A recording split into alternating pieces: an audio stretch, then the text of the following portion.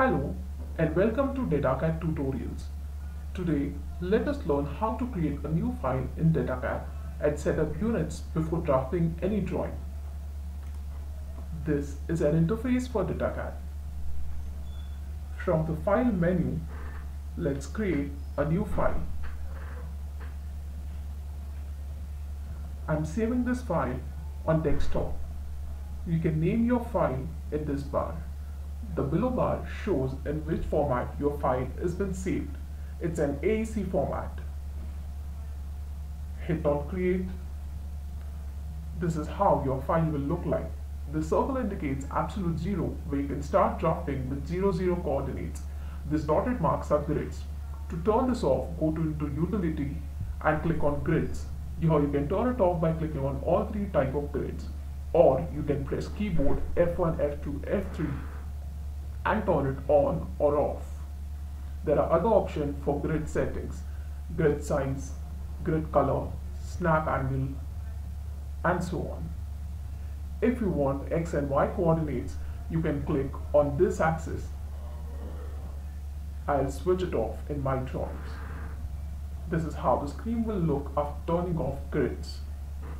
Let's check the input mode showing relative polar, absolute polar, relative Cartesian, absolute Cartesian, and direction distance.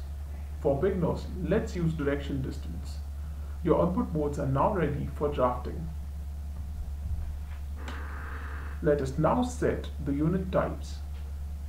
For drawings, go into Utility, Settings, and choose Scale Type.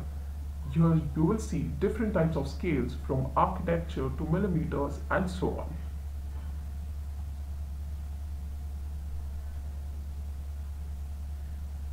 I choose millimeters as my drafting unit. Click on millimeters, go to 6 digits. I turn 6 digits to 1 for more accuracy.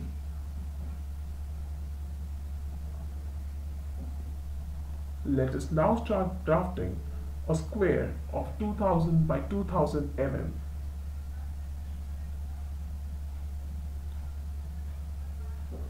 Here, my input modes are in millimeters and distance is 2000. This is how my square is made in millimeters. Let's now again choose Scale Type and switch it off to meters. I click on meters. Now my drawing is directly converted to meters. I again draft a square of 2 meters by 2 meters.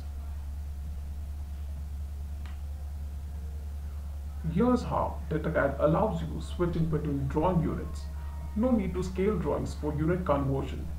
Drawing units can be changed anytime by drawing scale type in a single click. Check our other drafting technique videos to learn more. Thank you.